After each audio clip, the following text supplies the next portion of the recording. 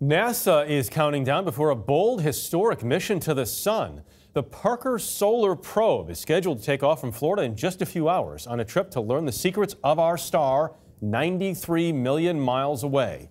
Here's Omar Villafranca. The spacecraft, about the size of a compact car, will reach inside the sun's blistering atmosphere and come within 4 million miles of the surface. Project scientist Nikki Fox says 4 million miles may sound far away, but if you put the Earth and the Sun in the end zones of a football field, Parker Solar Probe would be on the 4-yard line, and so that's very close.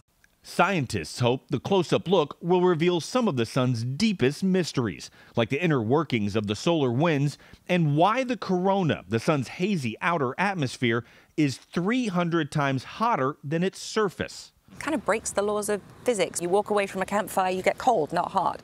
The answers could help protect communication satellites, power grids, and even GPS navigation. The spacecraft won't melt because it's outfitted with this.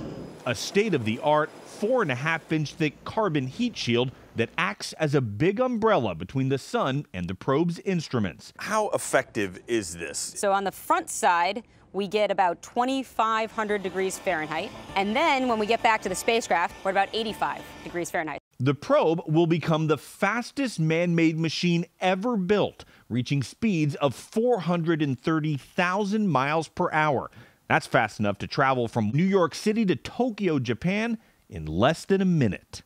What also makes this launch special is who will be watching.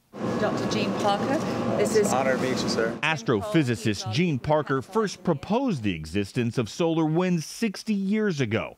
Now, at 91, he's the first living person to have a mission named after him. There is no return mission for the Parker Solar Probe. It will eventually run out of fuel and, unable to turn to protect itself, all but the heat shield will slowly disintegrate and turn into solar dust. Omar Villafranca, CBS News, Cape Canaveral, Florida.